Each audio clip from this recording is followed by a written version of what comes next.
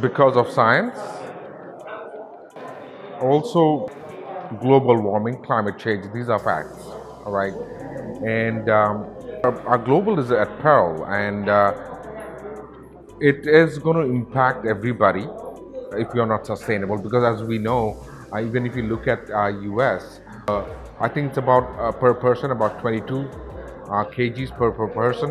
What fast fashion contributes on wastage part of it, it just cannot sustain by itself, and it only contributes to the global warming and etc. So without sustainability, we do not see a future on this industry. However, our deadliest challenge is yet to come, which is global warming. We have one planet, and which is at peril.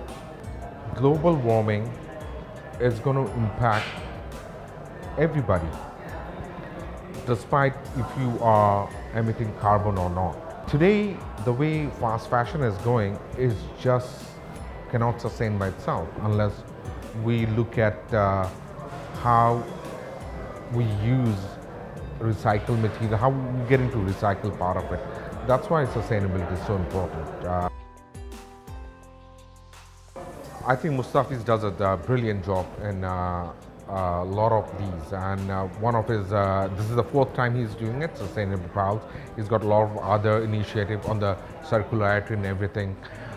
We are absolutely privileged to have a person among us who takes leads in all this, and we really do appreciate it. On behalf of the industry, we do appreciate it. Bangladesh upholds sustainable fashion.